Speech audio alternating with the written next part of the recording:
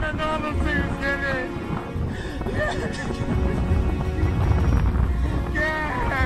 Gel.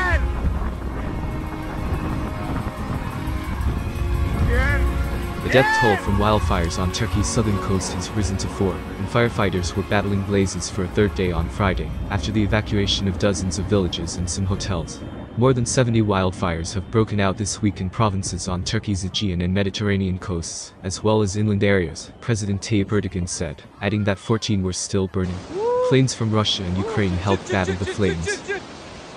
As of midday, with the arrival of the planes, we are turning in a positive direction, Erdogan told reporters after Friday grace. Forestry Minister Bekir Pakdemirli said fires raged on in 6 provinces, and officials promised to bring to account anyone found responsible for starting them. Villages and some hotels have been evacuated in tourist areas, and television footage has shown people fleeing across fields as fires closed in on their homes. Pakdemirli said fires were still blazing in the Mediterranean resort region of Antalya and the Aegean resort province of Mughal. We were hoping to contain some of the fires, as of this morning, but while we say cautiously that they are improving, we still cannot say they are under control, he said. Wildfires have broken out elsewhere in the region, with more than 40 in Greece in the last 24 hours, fanned by winds and soaring temperatures, authorities said.